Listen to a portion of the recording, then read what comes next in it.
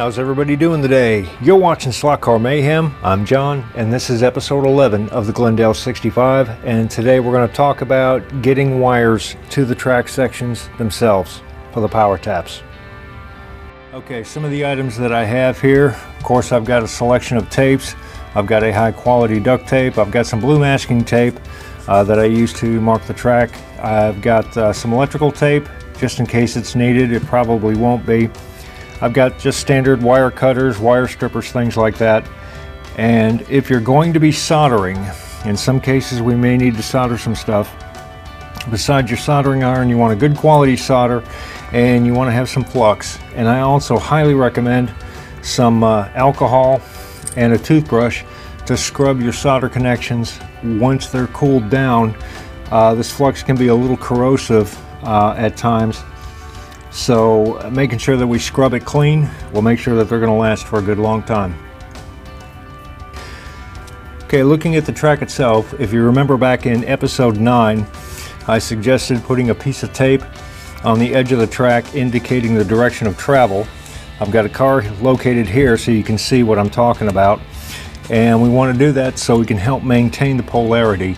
Once the track is wired, the polarity becomes important, and this track is now a polarized piece, so it has to go back in the same way it came out once we get this wired up.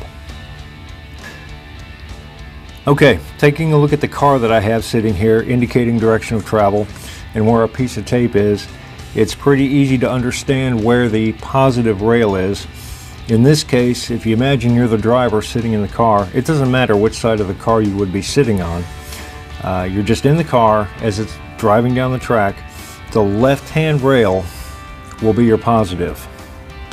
Just keep that in mind, and as you're checking voltages and things on the layout afterwards, just remember, for the United States, the driver's side, or any other case, the left-hand side of the car is where the positive rail is. Very easy to remember that way.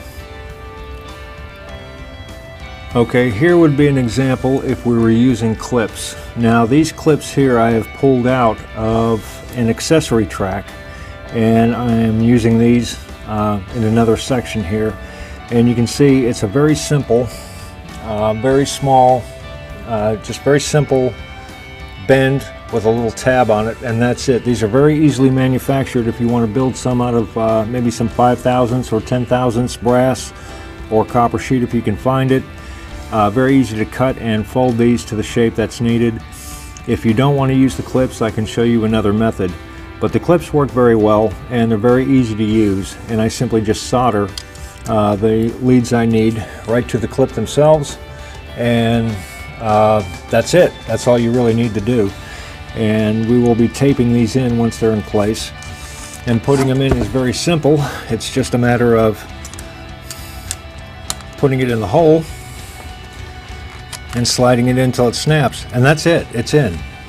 They're very simple to get in and out, and they work very well. So if you have a bunch of these clips, I highly recommend them. You can buy clips with wires already soldered on from Carrera, and if that was the case, I would just unsolder the wires and add my own. You can buy some of these from Slot Car Space Solutions. They do have them in stock from time to time, and they have little tabs with little crimps so you can add your own wire from there. Once again, I would remove all that and just solder my wires directly to it. That's just me for personal preference. So there's a lot of other alternatives. In the case here, like I said, I've pulled these out of some accessory tracks that I won't be using as accessory tracks anymore. And they will be, the reason why I have the accessory tracks is for my wireless charging stations. And those are very soon to be relocated off of the layout itself, off the track. And so those accessory tracks will no longer be needed. So out of one of them, I've grabbed some of these clips just to check and see how well they work, and these work just fine. Okay, in this example here though, I'm going to show you how to do this without using clips. There's a method that works pretty much just as well as using clips. But let's take a look at the track as a whole. Once again, let me grab my car here again. I've got the piece of tape here as instructed in episode 9, indicating direction of travel, and that's important. And we want to keep that on our left-hand side as we're doing our work. And I just do it the same way all the time. That way I know where I'm at any given point in time. Once we have this piece of tape, we can flip it over on the long way. And just so we don't lose orientation, I'll put another piece of tape here, just so you can clearly see it's the same side of the track. Well, now when we do this, when we're looking at a rail pair, the upper rail on the rail pair will be the positive, the lower rail will be the negative. The same thing goes for the this rail here. The upper rail is the positive, the lower rail is the negative. Very easy to keep your polarity correct at this point. Okay, so let's talk about wire for a minute. And throughout episode 10, I know I kept posting about how all the wiring I'm using is 16 gauge, and that's definitely the case here.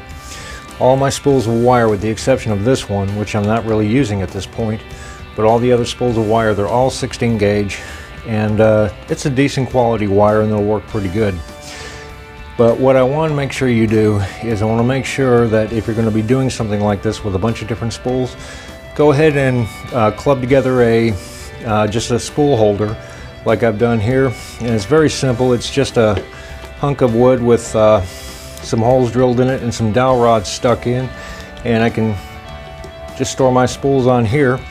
And I just made a little end piece here with some holes in it, and I can just grab the wire that I need to grab, and in this case I could use both of them, and I can just grab them and pull the wire out as I need and get the length that I need of the wire that I want to use, or in this case 2 different wires I want to use. And then when I'm done, I can just roll them back up. Very, very simple.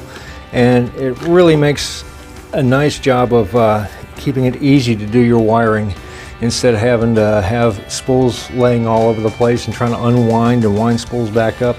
This just makes things so much easier. So spend 10 minutes, throw one of these things together out of scrap, and you'll be really happy that you did.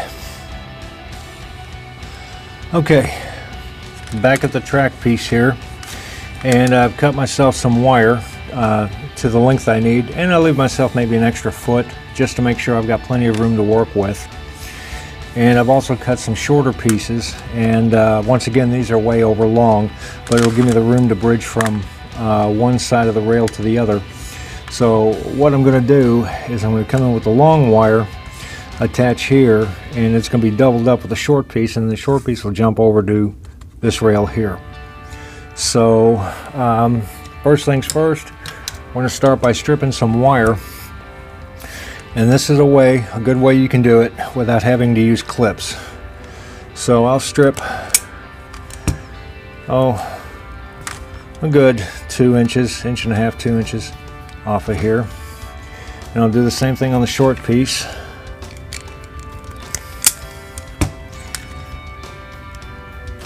And there we go. And then I will just twist them together, just like so. And you don't have to be 100% perfect with them, but get a good solid twist on there. Okay, so now we got this long unstripped portion here. So what we're going to do is we're going to take and we're going to put a little bend in it, just like so, just like that. And then we're going to take the end and we're going to pinch the end down, just like that. And you can leave this back end here frayed out a little bit, that'll be even better. And that's kind of what we're going to do. And then at that point, it's very simple, just to go ahead and, just like a clip, push your wire in. Now, one thing we do want to do is we want to make sure we go all the way up to the insulation, and we get our insulation all the way up there because we don't want any shorts. And I'm going to go ahead and do the same thing for the negative. Once again, I'm going to strip and strip. I mean strip wire, not strip. I don't think anybody wants to see that today. And we'll go ahead and twist. Starting to sound like we're twerking over here. Stripping and twisting, stripping and twisting. Good. We'll do a quick little bend. And we want our bend about 3/4 of the way, maybe halfway into the wire. And then we're going to pinch it. And if you want to, you can fray the end out a little bit, just like that. And once again, I said the top rail is the positive, the bottom rail will be the negative. So we'll go ahead and we'll insert our negative rail into place. Just like that. And once again, we're going to push it all the way down to the insulation. Good. Now that we have that done, now comes actually one of the most important parts, is we're going to separate the long and the short. And we're going to go ahead and we're going to start taping these down. And for that I use duct tape. And you don't want to use cheap duct tape. Use some decent duct tape, and it'll last a good long time if we do this. I can't overestimate the importance of the duct tape. It makes a big difference, and it will help keep everything in place. Now, one thing you're going to notice here before we tape this down is these wires are actually going over the bottom of the slot, and these are going to stick out a little bit. I'm not too concerned about that because I'm going to be putting this on top of yoga mat, and I can just simply cut out the middle area and all this stuff will sit and we won't notice any change in elevation. You might notice a little bump in your track, and that's perfectly fine. If you want to, you can bring your wires out through the slots here for the track connectors, the track clips. That's fine, you can do that. But other than that, I haven't noticed a problem with it. So now that we have our wiring in place, make sure everything's good and tight. I'm going to drop a piece of duct tape over it, and we want to make sure everything's good and tight. So really work that tape in there and make sure it's holding everything down really, really nice. And I can't tell you how important it is to make sure we've got a good taped connection, because this will make a big difference, and it also helps seal this area off from any other damage that may be occurred.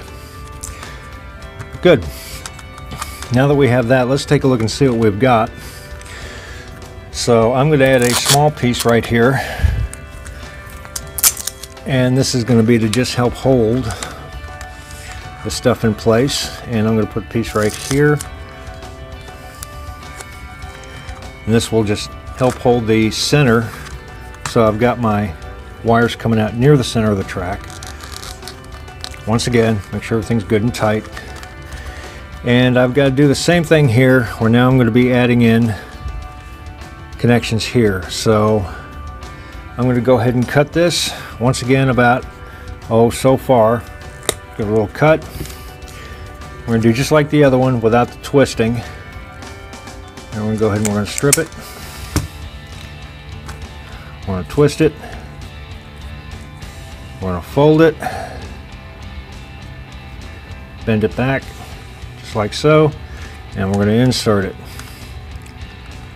Now, when we're doing these doubles or these singles, you'll have plenty of room to actually get the insulated wire itself up into the track. So I recommend you do that. That's going to help keep things in perspective and keep everything good and aligned. So go ahead and cut. And you can see this does not take very long at all. Strip again, let's give a little bit more on there. Twist, don't have to be perfect. And fold. And pinch, just like that. And you see it's pretty well frayed, and that's perfectly fine. We'll go ahead and we'll get it in place, shove it in. We're good. Now that that's in, we'll do the same thing. We're going to go ahead and we're going to tape over it. Make sure everything's down nice and tight. Work that tape in there the best you can. Make sure it's in nice and tight. Good. Okay. And then I'm going to put another one here in the middle.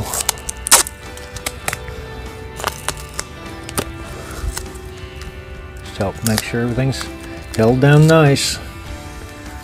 You don't have to be overly neat about it. It's going to work fine.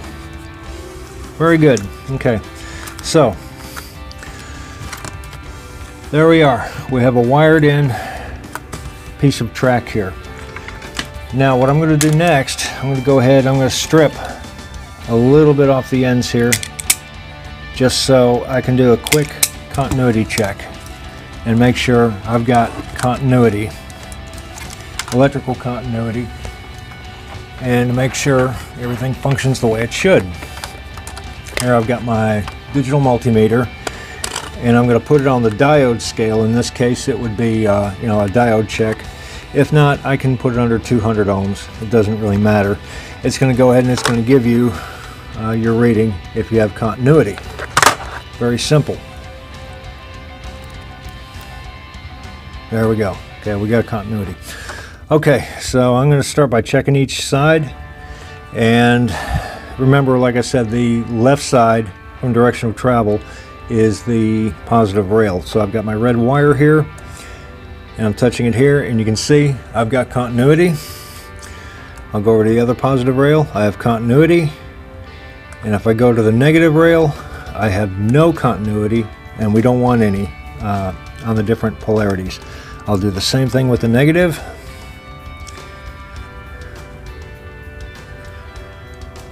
I have continuity, I have continuity, none, and none. So good. So this piece of track, we've got a power tap on it, and we didn't use clips. Imagine that. It was nice and simple and easy to do. So now all that's left is to go ahead and get this piece of track put back into the layout. Okay, here we are back at the track, and you can see that I've drilled in this case, a 3/4 inch hole. Normally I drill a 1-inch hole, but me being me, I dropped my 1-inch spade bit on the concrete floor and broke the tip. So until I get another one, 3/4 inch should be good. But normally I drill a little bit bigger hole to feed the wires through. Just makes life a little bit easier and gives me a little bit room for adjustment. But you can see we've got our car sitting on here for direction of travel. I'll just move that off camera here. And I still have my piece of tape showing my direction of travel. In this case, it's going this way. So really at that point, it's a simple matter of just feeding your wires down through the hole, just as you need to, and putting your track piece back into place. Very, very simple to do this.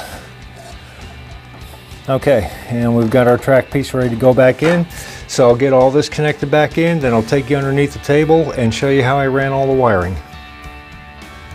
Okay, here we are underneath the track, and this here is the wire that I just ran, or the wire going to the piece of track I just installed. And you can see I'm just using a few of these clips just to help stop it from sagging. We don't want it going too far, but we don't want anything tight. Everything needs to remain nice and comfortable and kind of loose, and that'll just keep everything in place, and nothing's going to get stretched or nothing's going to do anything it's not supposed to do. So just make sure you keep your wiring loose. And if you really want to, you could add another clip here, but I don't see the need. It's not going anywhere, and it's not going to hang down and sag. And none of this will be visible, of course, once they get the fascia in. But this makes it really convenient just to get to and to move things around as I need to. Okay, so here we are at the track, and here's the new wires I ran. You can see I left quite a bit of room, a fair amount of extra wire to give me plenty of room to work. I've got my joist unbolted, dropped flat, and slid out a little bit. And I'll just go ahead and match my lengths best I can to what's already there. I'll go ahead and make my cuts. And please make sure your control unit is off at this point. Makes life a lot easier. Okay, then I'll go ahead and I'll do my strip about 1/4 inch. About like that. Nice little twist. I'll go ahead and I'll add myself a terminal. Now, if you're going to do the terminals, I highly recommend getting yourself a good set of crimpers. Those flat little scissor type crimpers that come with the kits that have 1,000,000 of these terminals, things are junk. A good set of crimpers can really make your life a lot easier. So in this case, I'm going blue because that's the terminal I'm using. And this is a ratchet type, so I can give it a light little click and it'll hold it in place really nice, not going anywhere. And then it's just a matter of inserting your wire. And I make sure it's twisted good. I want a good clean connection. Insert your wire. And make sure it's pushed in fully. Make sure it's good at the end. and go ahead and just one squeeze and it's done. Our crimp is done. And so far with all the crimps I've done, they've all come out the same way. I've got a really good crimp, solid. It's not coming loose, and the insulation is not cut. So I'll go ahead and I'll do my other side here for my negative. Again, about 1/4 inch. Nice little twist. And I will put my terminal into my crimpers. Nice little, gentle little squeeze just to help hold it in place.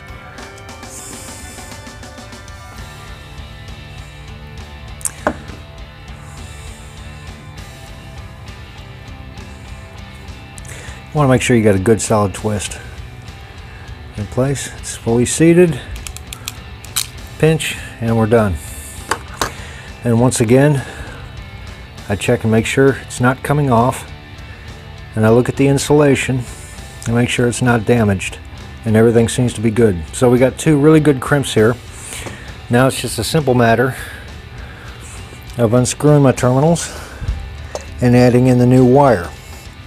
Now these terminals here on these 12 terminal strips are pretty small, and it can get a little busy at times. So the first terminal I have here, you can see I've got it where it's you got your terminal and then it bends down, and that'll give me additional room to go ahead and add another terminal. And this one here I can get it in, and when I tighten down I can bend it up, and I've got plenty of room to add in all my terminals. Okay, make sure it's good and snug. Then we'll bend that up just a little bit. And I'll do the same thing here with this one.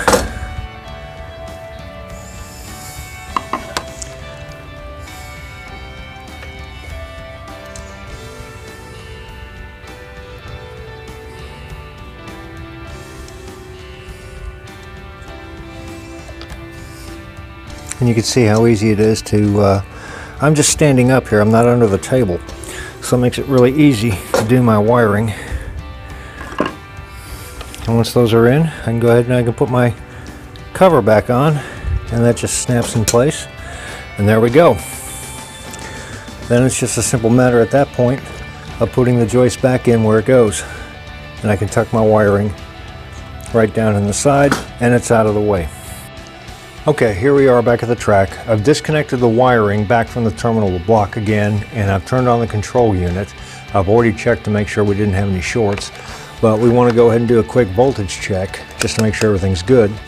So once again, I've set it on the 20 volt scale for DC volts, and I'm going to go ahead and check the voltage at the wiring end itself. Okay, what I'm doing now is I've redisconnected the wiring from the track, and I've turned on the control unit because I want to check my voltages and make sure they're good. So let's go ahead and get this knocked through. And what I've done, I've set my voltmeter to DC volts on the 20 volt scale, and I'm going to go red to red and black to black on the wire, which is over here. And I'm going to touch these, and you can see we've got 13.83, 13.84 volts right here at the unit. And if I check the track locally in the same area, I should have the same voltage. And I'm going to do that off camera real quick. Once again, the left rail from a driver's point of view is the positive, and I'm 13.83, 13.84. So I know my connection to the track is good for the wire here, and I'm getting good voltage here because that's your available track voltage. Now I'm going to turn the control unit off and hook this stuff back up. Okay, here we are. I've got the control unit back on now. All the wiring is reattached. The joist has been mounted back into place, and we can see the wires run very cleanly and very safely. It's well protected here. It's not going to get snagged on anything, and we're good to go. And there we go. That'll wrap this episode up, and this should wrap up this part 3 series of adding power taps. I've got a couple more to add. I've got to add one over there, and I've got to add one over here, and that's it. That'll complete the power taps for the layout So until then, for right now, I'm going to go ahead and I'm going to get myself some chocolate milk, because it's chocolate milk and I'm a big boy. I'm an adult and I can have as much chocolate milk stuff in my chocolate milk as I want, right? Anybody gonna argue with that? I didn't think so. Okay, I want to thank everybody for their subscriptions and their comments. I really do appreciate them. It makes my day, and it really keeps me moving forward on this project. And I hope I can offer something to everybody, maybe a different way of doing things. And I hope that everybody has a good night. And if you have any comments or questions, please feel free to hit me up. That's why I'm here. That's why I'm doing this. And maybe I can learn something from somebody else if they have a better way of doing things. Now's a good time. If anybody has another suggestion on doing power taps, I'd like to try it out and incorporate it. So that being said, I'm going to go get my chocolate milk. I want everybody to have a wonderful day. And thanks again for watching. I appreciate everything. We'll see you next time.